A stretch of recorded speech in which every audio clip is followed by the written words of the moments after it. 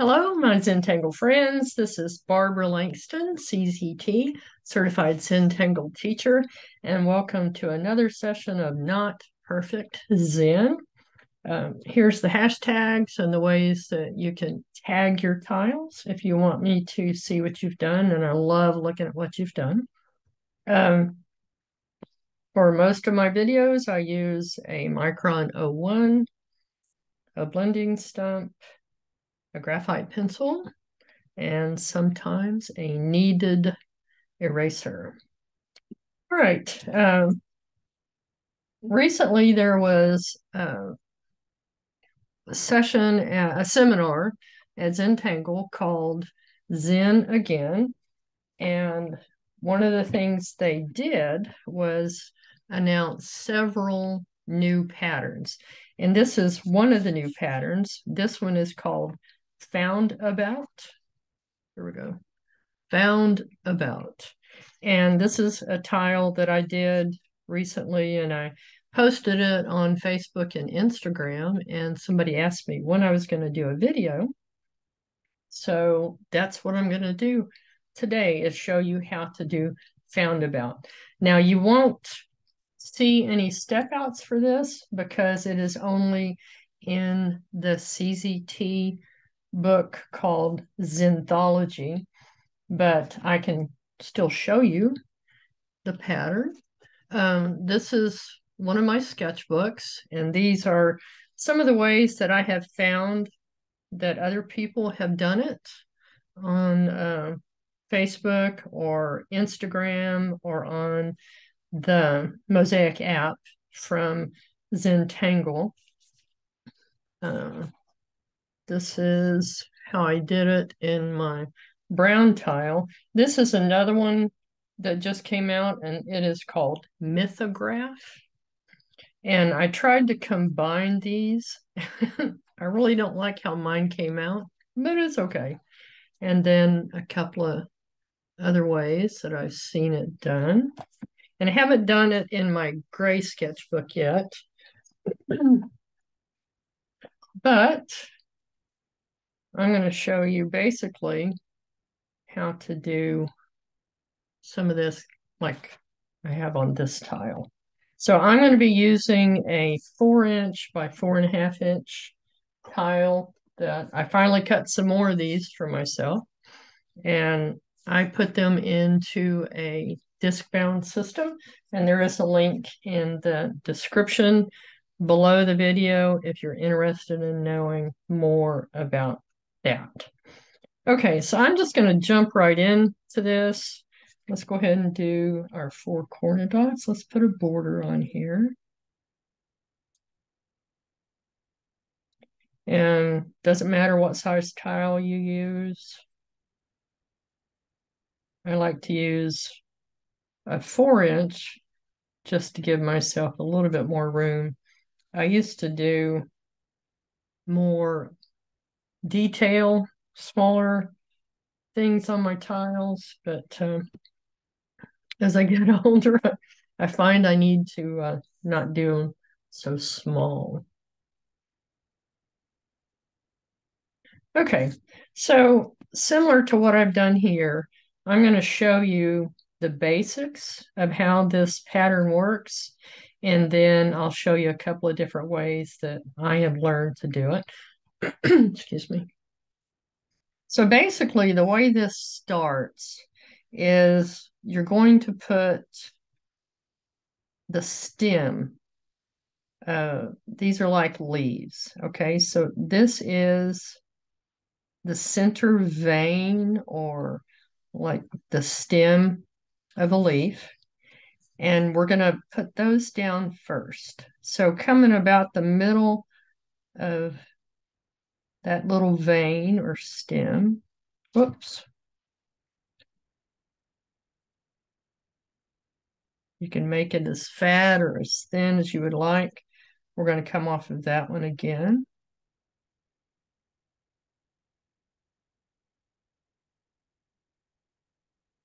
Okay, and I'm trying to go up to that corner. So let's aim that one a little bit more in that direction. And you're always going to do all of these little stems first. Okay. I'm just going to put like 3 on each side. All right. So from there, you're going to put these little, almost like a pregnant belly on there. Okay. So let's go back to this one. And almost like an S curve. And down. I'm going to go across the bottom of that stem. And I'm going to go ahead and do all of them on this side. And I'm coming back down to about where that vein meets. Okay, now I'm going to do the other side.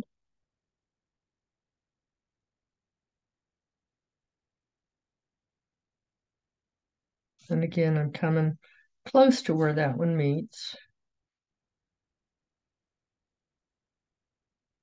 And then back down. Okay. Now, the rest of this leaf is going to go behind that one. And we're going to start at the bottom and pick up our pen. This is where it would go behind. Put our pen back down. And there we go. So each of these leaves is coming out of the vein of the first leaf, if that makes sense. So we're going to go back up here,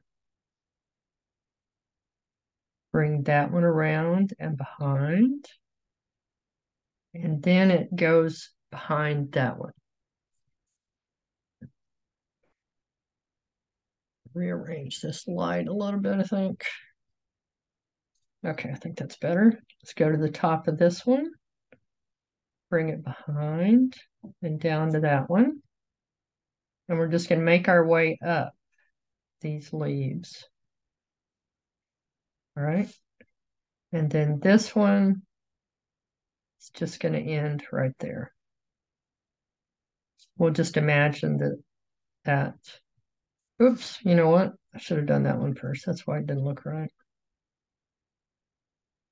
Okay, we did an oops, but that's okay. Let's do it again on this side. Okay, so I'm going to, this time, bring this around almost like a muka and bring that back down. So you can do whatever you want on these ends or just keep them like that.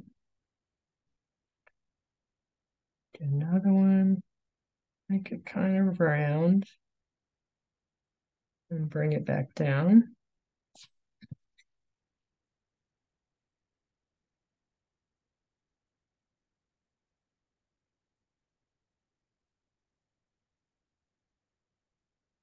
So on this one, I actually did do muka, and I learned that from Sonia Yenser, CZT.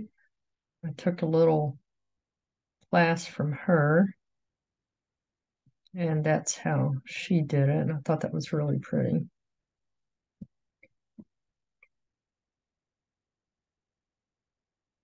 And I'm trying to do like 3 of these little stems on each side. It doesn't matter if we go outside of our border.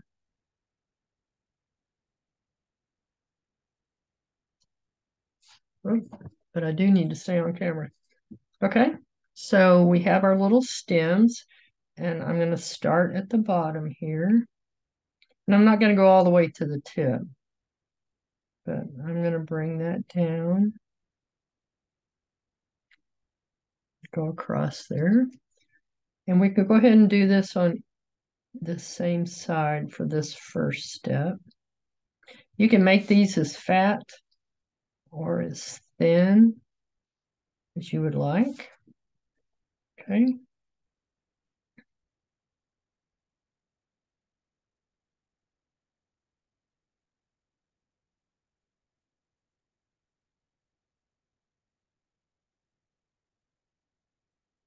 All right.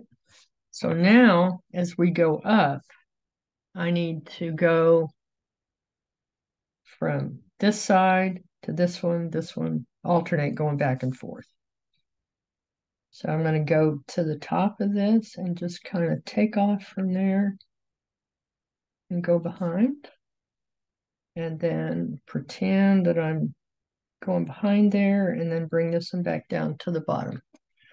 Now flip over to this side. Again, go behind. It's going to touch there. Let's go back to this side. Moving your tile to keep your hand comfortable. And down. Go back over to this one. Just kind of come off that top edge and around and down. Now back to this side. Behind and down. And then back to this side. Okay. Now on this one, I'm going to add just some auras, little striping on the back side of each of these little leaves.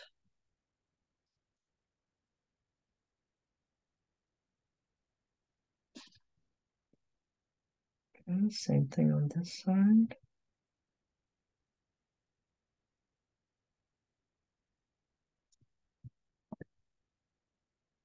Oop. Get it in there too. Okay, now on this side.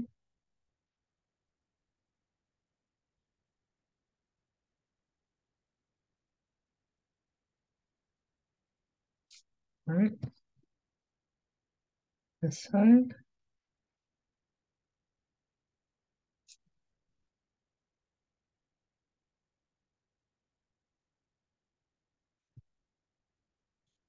And then on the big one.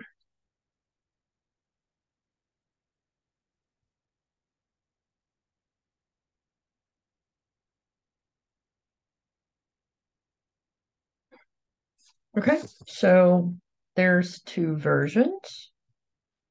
Let's bend it again. And I'm just going to do the regular stem coming out.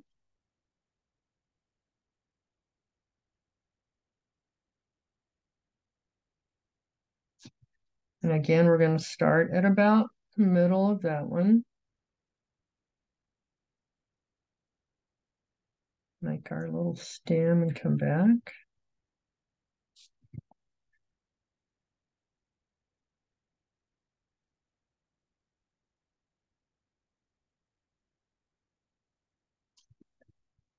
I'm not sure if I said, but ZenAgain is just for CZTs. It's kind of a reunion. I did not attend. It would have been a load of fun, but I could not afford it. But I did get the book. Oops. Okay. This one, I'm going to come off of this and make it kind of wavy. And then back down. And like I said, I can go ahead and not have to keep flipping my tile for this step. Make them wavy. Okay. Now I'm going to go back over to this side.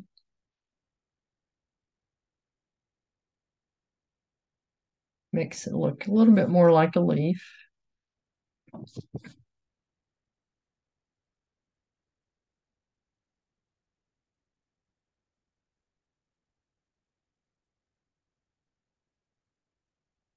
Okay. Now we're going to go back to the back side, and then we're going to be going back and forth. So we're going to make it look like it's A little bit wavy on this side too. Flip over here, wavy. And this part, you won't really see it that much.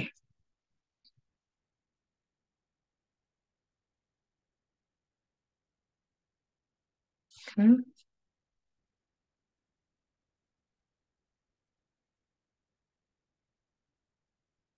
Down.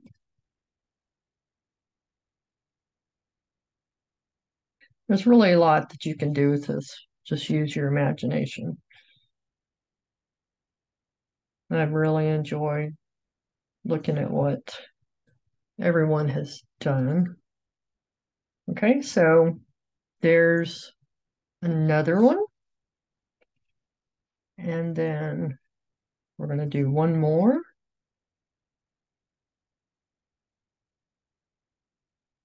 This one, I'm going to come around and just do a little swirl at the end. And then bring my little leaf back around. Or stem. It's not the leaf. Not yet, it's part of the leaf. If you want to, just do your little stem and come back down. And then go back out to the end and put your little swirl.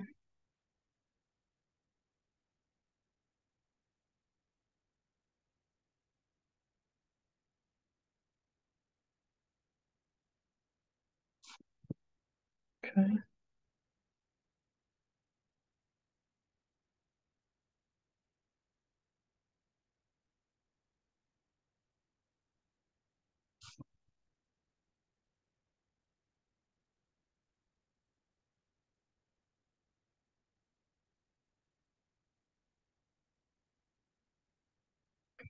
And I like the edge of this paper. I buy it in big sheets.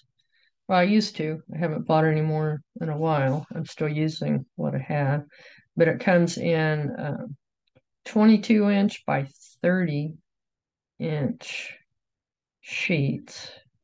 And then I cut that down. And that's when I was teaching classes. But I'm just using it to make my own tiles. Okay, so now we have that.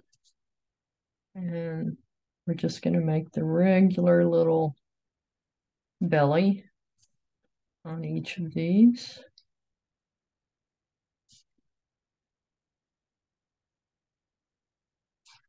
Okay, let's go down the other side.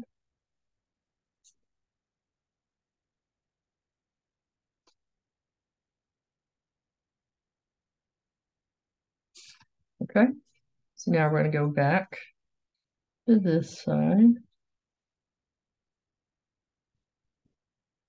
Remembering to go behind. Switch to the left.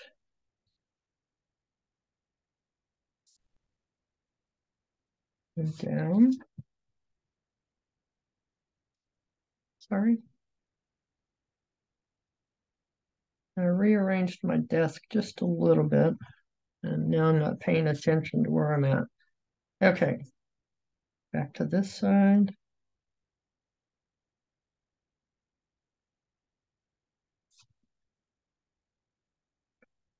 This side. And then that side. All right, so there's 4 different ways to make it. And then you could do any kind of variations on this that you would like. So, for instance, one of the things that I've done is to just fully darken this.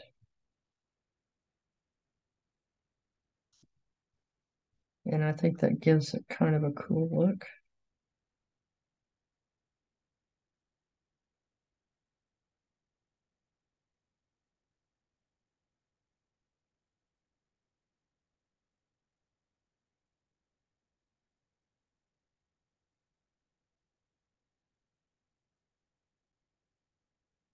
So there were either 5 or 6 new patterns released by Zentangle in the ZenAgain seminar, and I have not practiced all of them. I really liked this one because it's organic.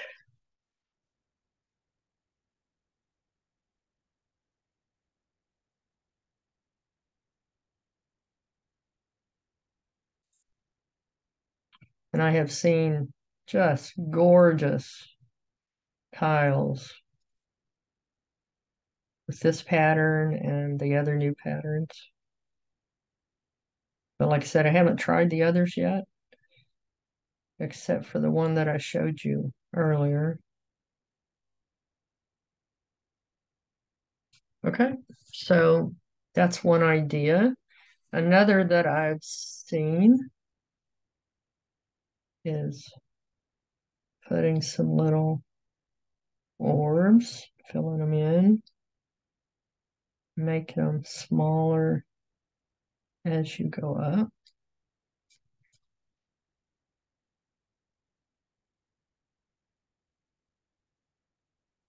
I have seen printemps coming up that way.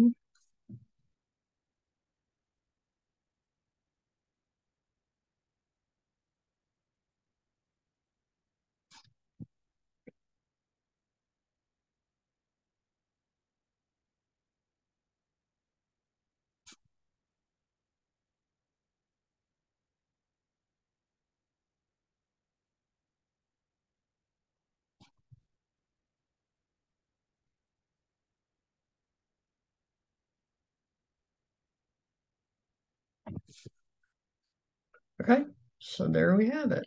4 different things. I'm not going to try to put anything in the center here. This is a practice that I did this morning, and I did kind of a printemps and connected them, but I don't like how it looks. I did do more of a regular printemps here, and then I put Muka coming out since I had Muka on the ends of these. But I think just for showing you how this pattern works, I'm going to just leave it for now. As far as shading, you could just add graphite on one side. So on the side where I don't have the little dots or orbs, I'm going to just add some graphite.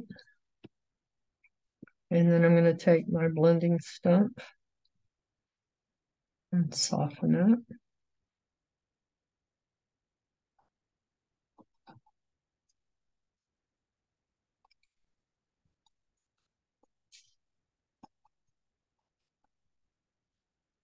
Okay, you could just put shading where it looks like one of these is behind another. So, like these edges here.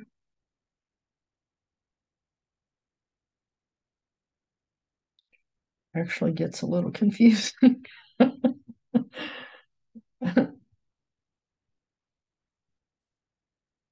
Which one is going behind the other?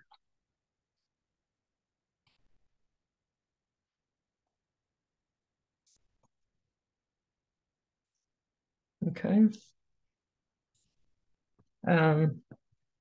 Let's see. On this one, let's put the graphite at the stem. And I've mentioned this before. This is your tile. Just have fun with it. Play my little game called What If? What if I do it this way? Or what if I do it that way? All the different things I've shown you from my sketchbook. It helps that I've had examples from other people, but I have tried to combine a few things on my own. I do depend a lot on inspiration from what others have shared. Okay, and I'm just going to add on this one just a little bit of shading at the tips of each of these, at the top and the bottom. Okay, where our lines are and even where it's open.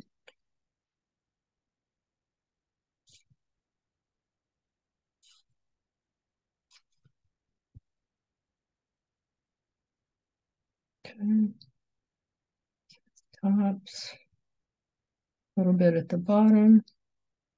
And we can always come back and add a little bit more shading if we need to, but I like to start lightly.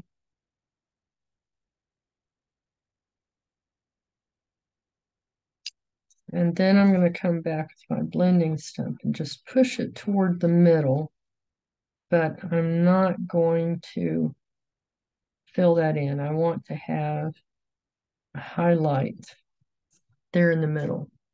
See that? So it makes it look like that belly is pushed up toward you. Gives it a little bit of dimension.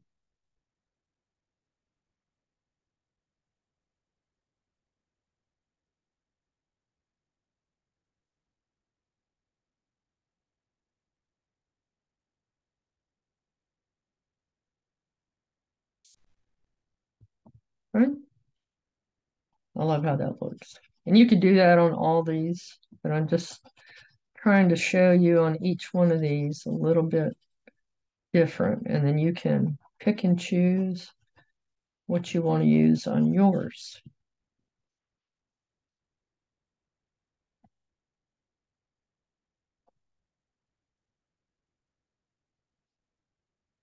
And just try to soften that edge so it's not an exact line. All right, there we go. I'd like to see your ideas. If you do it this way, which you would put in the center, you can put fescue. You could just put all kinds of things to tie these together.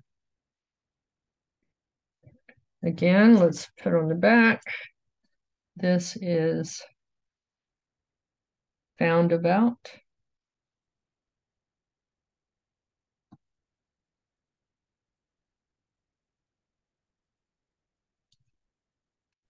Okay.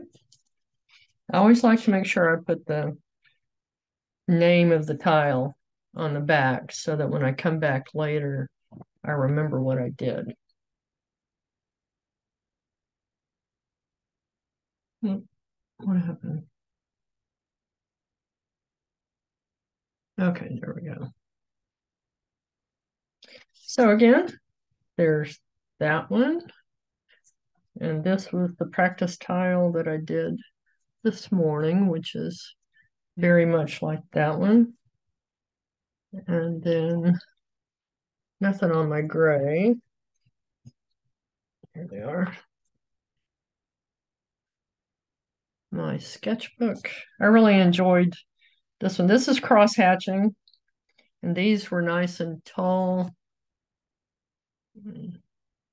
Zoom in again on this one a little bit. Yeah, I've been putting little quotes on my sketchbook pages. This one, it just didn't turn out right. And this one was kind of odd too. And this one looks like an undersea creature. But it's fun. Just have fun. This is for you. This is not a contest. This when I go pick up my grandkids at school, I have this sketchbook in my car, which is actually a watercolor pages with dot grid. I guess you can see that. And so this one I liked. This one I was trying to get one to come off of it, and this one I don't know what happened. But these two were okay. All right. Again, I hope this helps. I hope you enjoyed it.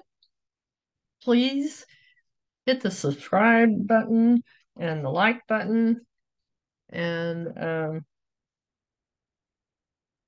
I'll see you again next time. Thanks so much. Bye.